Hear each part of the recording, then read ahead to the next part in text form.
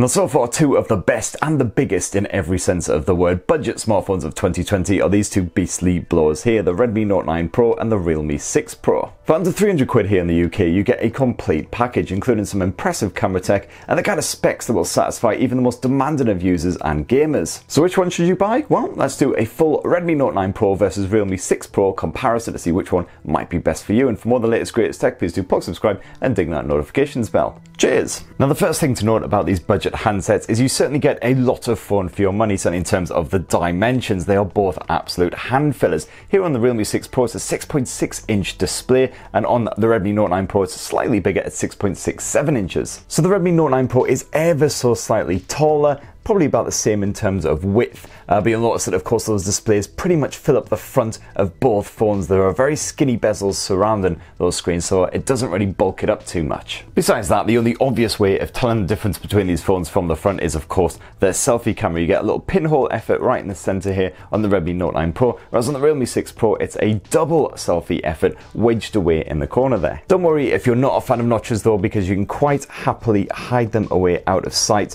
or on individual apps as well as just in general. Now flip both of these smartphones over and you'll see it's a shiny bit of glass there on the rear end, but it's not a straight up mirror reflective finish. What you get is a kind of a hazy multi-reflective design here on the Redmi Note 9 Pro, very trippy stuff, and on the Realme 6 Pro it's a very distinctive lightning bolt design. And you've got a small choice of colours with both of these budget blowers as well, so the Realme 6 Pro can be grabbed in lightning blue or red. This is the lightning blue version of course, both very moody hues, but definitely liking those colours. And here on the Redmi Note 9 Pro, you got a choice of this one here, Interstellar Grey, otherwise Glacier White or Tropical Green.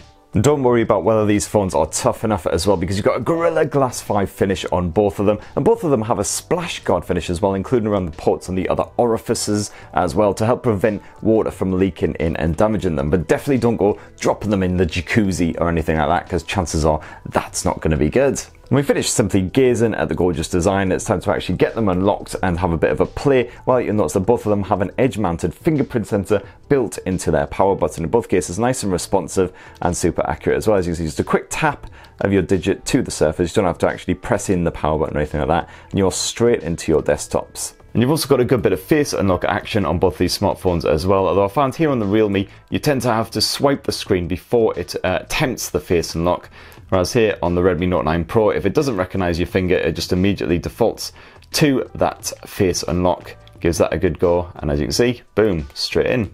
Now let's take a look at the software on both of these budget smartphones, and you'll find that it's a bit of Android 10 on both of them, with a little bit of the manufacturer's own overlay slapped on top to give each phone a distinctive look and feel, set it apart from the other. So here on the Realme 6 Pro, you'll find you've got the latest Realme UI, a fresh new launcher which is based very heavily on Color OS, and in the case of the Redmi Note 9 Pro, you've got Xiaomi's own MIUI launch, in this case MIUI 11, which has just been superseded by the fresh new MIUI 12. Now the major difference between them in the current incarnation is the fact that here in Realme UI you've got the option of sticking in an app drawer to tidy away all of your apps. You don't have to leave them all cluttered all over your desktops. Unfortunately, in the case of MIUI 11, that's not the case just yet. You've got to have them all stuck away in folders and things like this is a frickin' iPhone or something. However, Xiaomi has promised that the Redmi Note 9 Pro will get an update to the latest MIUI 12, which should add in an apps tray, so hopefully that'll be coming in the next sort of month or two. Apart from that, you get all of the standard Android 10 features that we know and love. So for instance, a good bit of gesture navigation, so just swipe from the edges to go back, swipe up in order to go back home, oops, get there eventually, and of course swipe up and hold in order to bring up all of your recent apps. Have a good flick through all of them. You've got plenty of other gesture support. You've got good old dark mode and the like, so yeah, all your standard Android stuff is in there, plus a buttload of bonus features too. One of my only complaints is that the settings menu is quite messy on both of these smartphones. Sometimes you'll have to be hunting around for quite some time to actually try and find the feature that you want. Even if you try using the search bar, sometimes the name of each feature isn't exactly obvious. But the good news is that even though these are both budget blowers, both the Redmi Note 9 Pro and the Realme 6 Pro support all of the other features that you would expect from a smartphone, including dual band Wi-Fi support and a tasty bit of NFC action as well. And of course you have full access to the Google Play Store to download fresh new apps and everything too. Now when it comes to the display tech, both of these blowers are definitely perfect for streaming a good bit of media. You've got a 6.6-inch panel on the Realme 6 Pro, 6.67-inch on the Redmi Note 9 Pro, so very, very spacious indeed, and both sport the same Full HD Plus resolution, 2400 by 1080 pixels. So what you can expect is nice, crisp, detailed visuals, whether you're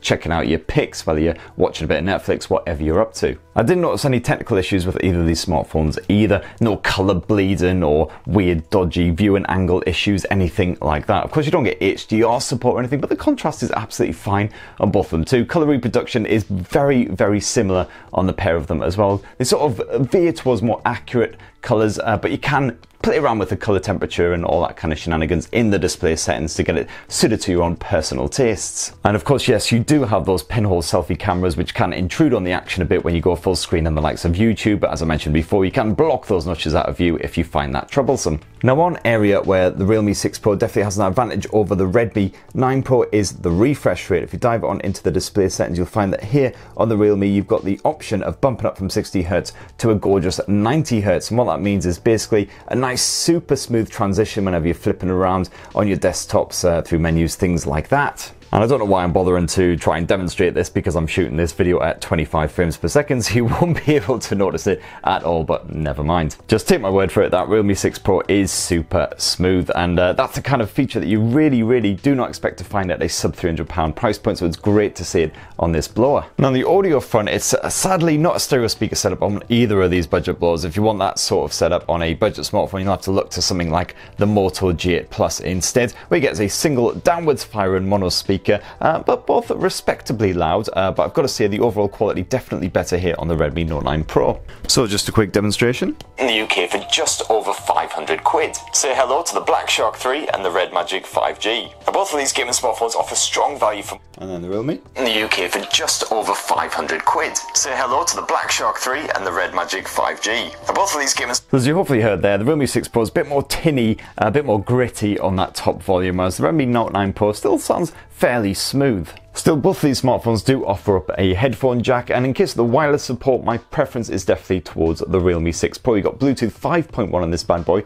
compared with just Bluetooth 5 here on the Redmi, and you've also got full Dolby Atmos and high-res audio support out the box here on the Realme as well. The Redmi supports HD audio, but you will need to mod it to get the likes of Dolby Atmos on board. Now, no bother on the performance front. It doesn't matter which one you choose. If you're a more demanding user, you want to use lots of apps, you want to do split screening, or you want to do a good bit of gaming, because both of these smartphones are powered by Qualcomm's bargainous Snapdragon 720G platform, which is built to keep you entertained and get you gaming on the go. Now, in the Redmi Note 9 Pro, you've got 6 gigs of RAM stuffed in there to back up that 720G. And the Realme 6 Pro, you've got a choice of 6 or 8 gigs of RAM. This is actually the 8 gig model, hence it's performed slightly better, as you can see there, on the Geekbench 5 benchmarking scores. But it really doesn't matter which of these budget blowers you choose. Either of them will definitely do the job for the likes of PubG Mobile, no problem at all. That particular title tops out at 30 frames per second on both of these smartphones for me at the HD detail level. So it's a bit of a shame you can't bump it up a bit more, really test out that 720G chipset. But you know what? The game plays absolutely beautifully no matter what you're up to.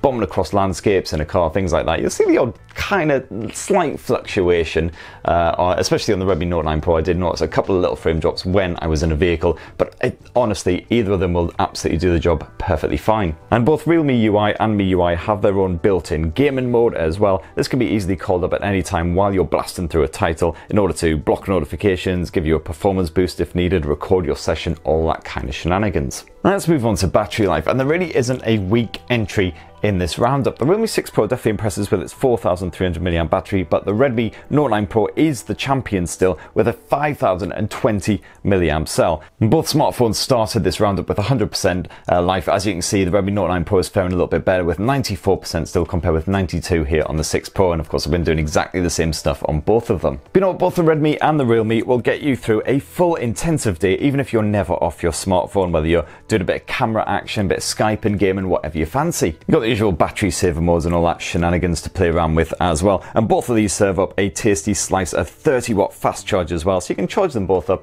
in not much more than an hour. And there's no difference between them as far as storage is concerned. You get a choice of 64 or 128 gigs of internal space depending on how big your budget is, and you do have a micro SD memory card slot to expand that storage on both of these smartphones, and the good news is that's separate to the dual SIM slots that come packed inside both of them too. And let's finish up this budget smartphone roundup with a look at that rear camera tech, and both both of these blowers use a 64 megapixel primary lens for capturing your everyday photos and home movies, although they do use a different Samsung sensor. I find you get very natural looking results on both these handsets, certainly as far as budget smartphones are concerned. Very attractive, packed with detail, and the colours are generally quite natural as well, as long as you leave the AI mode off here on the Redmi Note 9 Pro and this chroma boost feature here on the Realme 6 Pro. If you're going to be doing a lot of shooting outdoors though, and really strong lights, lots of high contrast scenes, I definitely recommend the Redmi Note 9 Pro, though I found that on the Realme 6 Pro, those HDR situations, you tend to get a little bit of oversaturation creeping in. It's not quite as good. By default, both phones use a bit of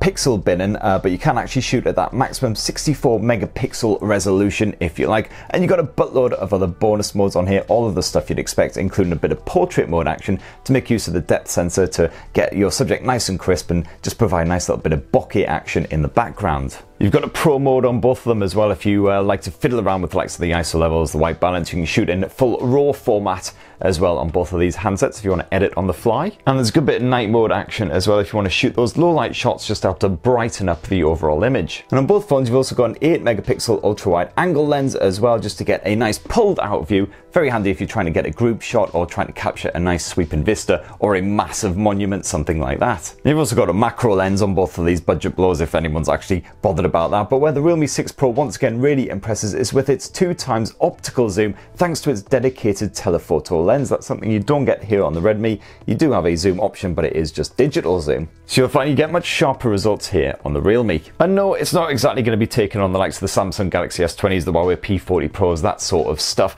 But you know what is incredibly rare to see a telephoto lens here on, again, a budget smartphone around that £200 to £300 price point. So just like the 90Hz display, good on you, Realme. As for the video chops, you can shoot at 4K resolution on either of these smartphones with quite rubbish image stabilization. I'd definitely leave it at full HD if you're going to be shooting and moving around at the same time. Very similar results for both of them. Audio pickup strong, and yeah, nice slightly vibrant color reproduction. But yeah, good looking stuff. Now if we swap around to the selfie camera setup, well, it's a 16 megapixel primary lens on both these budget blowers, and they'll do an absolutely fine job of shooting your mug even in quite dodgy lighting conditions. Of course, here on the Realme 6 Pro you also get a secondary 8 megapixel ultra wide angle lens, so you can switch to that if you want to do a nice groovy, as they're known. Oh god, I feel the bile rising up my throat just when I say that word, to be honest. But if you want to shoot a good bit of background action, if you're doing your touristy snaps in front of the Eiffel Tower or whatever, doing all that bullshit where you're like, oh, I'm poking the top of it, look at me mum. And there you have it. That is what I think of the Redmi Note 9 Pro and the Realme 6 Pro, two of the best budget smartphones so far in 2020 under that £300 price point. So